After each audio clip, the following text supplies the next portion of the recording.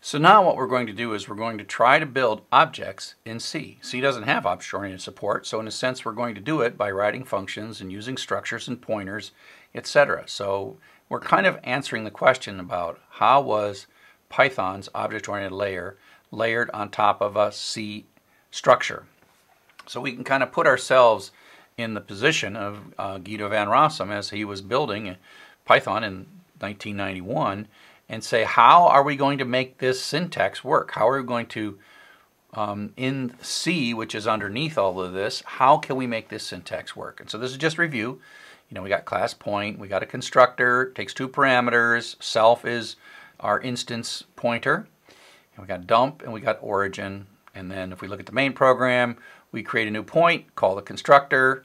We can see that point.dump, that is the function named dump inside a point, but then we've also got to pass the instance in, or the shortcut syntax. And so the pt.origin open paren close paren, that is kind of paying more homage to the way C++ would have called methods, and then of course the del operator at the end.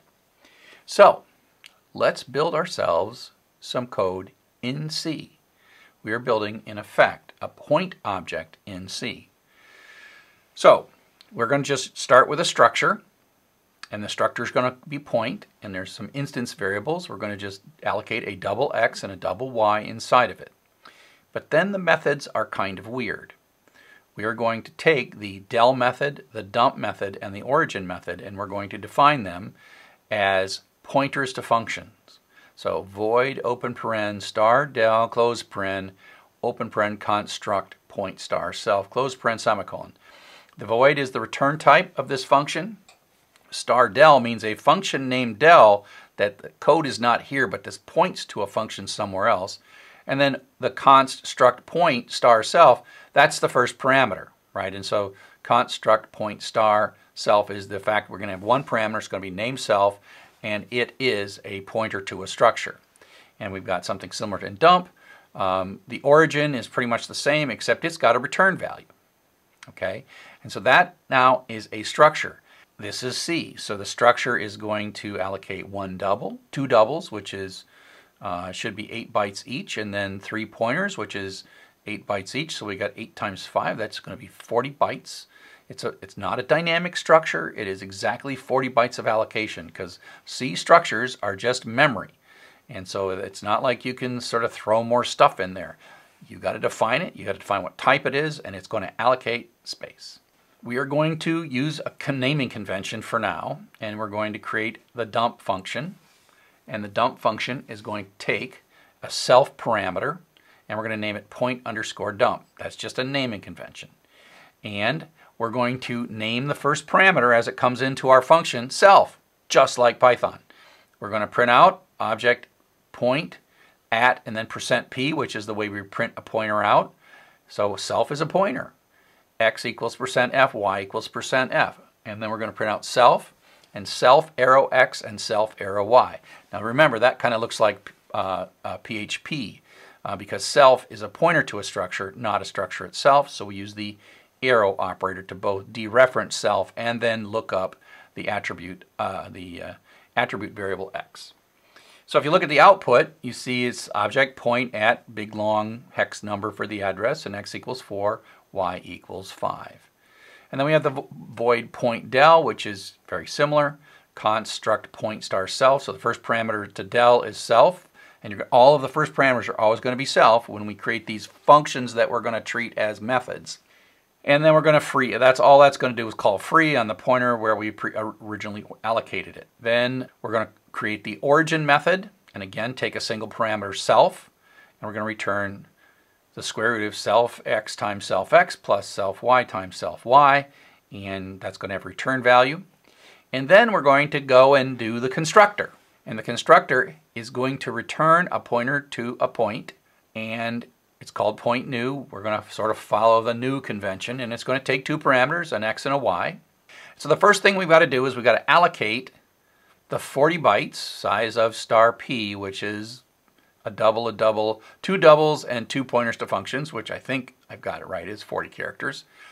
And then we're going to set we'll get that address of 40 characters back, and we're going to set the x value to be x from the constructor, the y value to y from the constructor call, and then we're going to set the dump pointer to ampersand point dump. Now this is done on purpose where point dump is defined earlier in the file, and then p origin is the same thing, point ampersand point origin.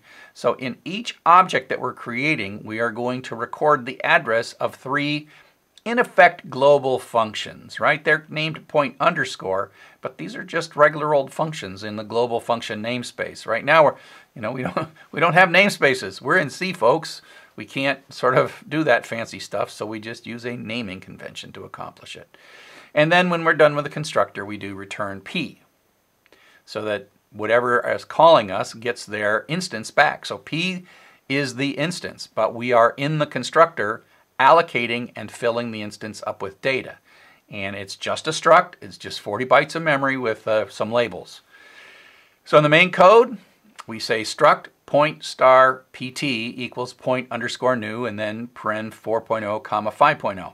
And this looks a lot like OO code, except it's not. We're using a pointer to a structure, and we're calling a global function called point new. We just happen to have named it in a way that looks a lot like object orientation. And so now what we can do is we can say pt arrow dump, which means go look up the dump variable inside the point object that's pointed to by pt, and then call it. But we still have to pass in pt as that first parameter because that is self. That is the instance. So all these functions, dump, del, origin, all need to have as their first parameter self. And so pt dump looks up dump, but then we still have to put pt in as a parameter. And that syntax, we're just going to do the same thing for pt arrow origin, open paren, pt close paren, and then to clean things up. And in this case, we need to, well, the program is done, but you need to free up allocated memory. So the memory is allocated in the constructor, 40 bytes is allocated in the constructor, and then those same 40 bytes are deallocated by calling free in the destructor. And so for all intents and purposes, there is, other than conceptually, there is no objects involved in this. There's structs, there's pointers, and there's functions.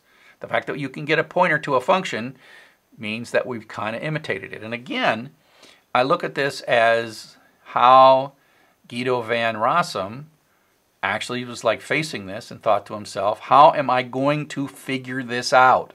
How am I going to make it look like this is object orientation? So this is kind of probably some of the code looked a lot like this in the early days of Python.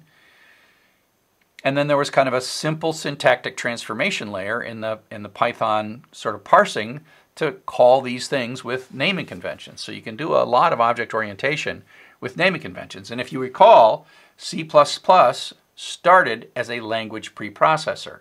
And so again, you could almost look at this as how did C++ get built, right? C++ had some OO syntax that then transformed the OO syntax into C code that looks a lot like this, which is, oh, we got some functions. The functions have naming conventions, and we create a struct, and that struct has data in it, but it also has pointers to function in it. And we'll call the data the attributes, and we'll call the pointers to the functions the methods, and voila, we have object-oriented programming.